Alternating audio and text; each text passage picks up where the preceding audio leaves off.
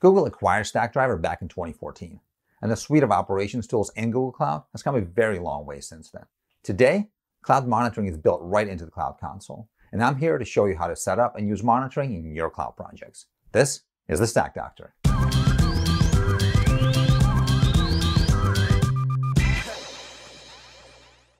With the integration of monitoring features into the Cloud Console, you'll notice that the Stackdriver brand is gone, but the functionality you've come to depend on isn't changing.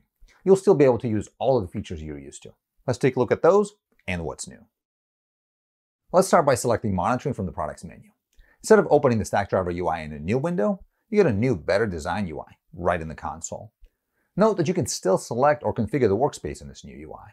The concept of workspaces and using them to aggregate monitoring data across multiple projects hasn't changed. Workspaces and their host projects are still how you create and retain monitoring configuration data. Let's take a look at the core features of cloud monitoring.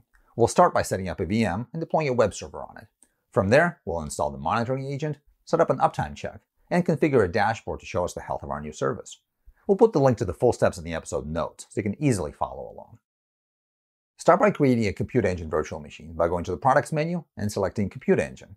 From there, create a new instance. You can leave most options at default. Once the instance is created, use the SSH functionality in the console to open a secure terminal session to your new VM. We're going to use this to do two things: install the Apache web server and install the monitoring agent.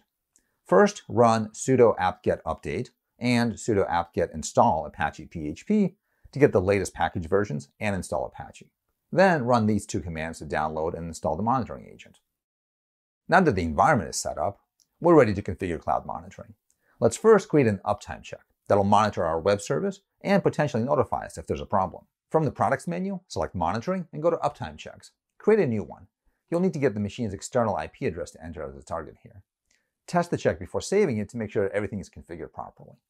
Note that this IP address is ephemeral by default and may change.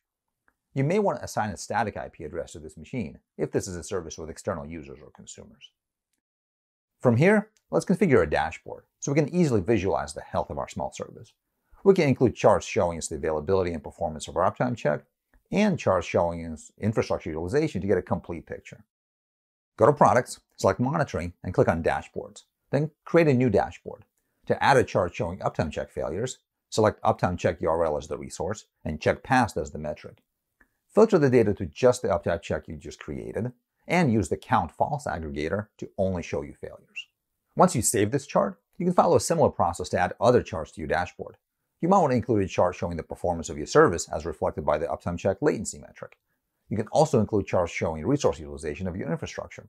Looking at metrics like CPU utilization of your VM is a great place to start. One of the new features that's being made available with this release is the Dashboards API.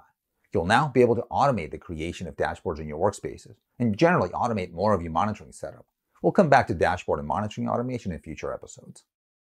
Once your monitoring is set up, you'll probably want alerted to get notified if the service goes down.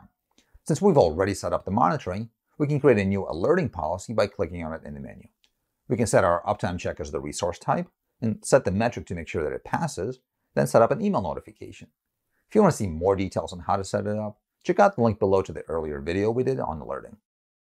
That wraps up our intro to cloud monitoring and our tour of its new integration in the Cloud Console.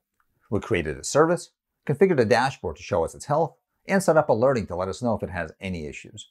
You are now ready to start using cloud monitoring in your own environment. I hope you're as excited about the future of cloud monitoring and these new features as I am.